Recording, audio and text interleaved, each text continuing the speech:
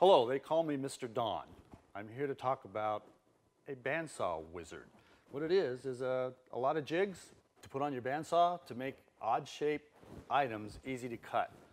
So pretty much what we have here in this box is a new table. And we slide this on the existing bandsaw table and adjust it. And now you have a foundation for a lot of other jigs that you could use for anything you can imagine.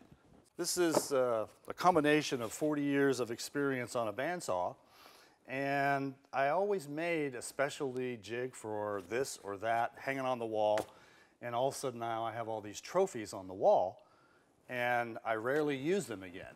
So what I tried to come up with was a system where you have a nice table you can cut circles on, you have other jigs that you can apply in T-tracks, and be able to cut odd-shaped items, because odd-shaped items are very dangerous to cut all by themselves without a support.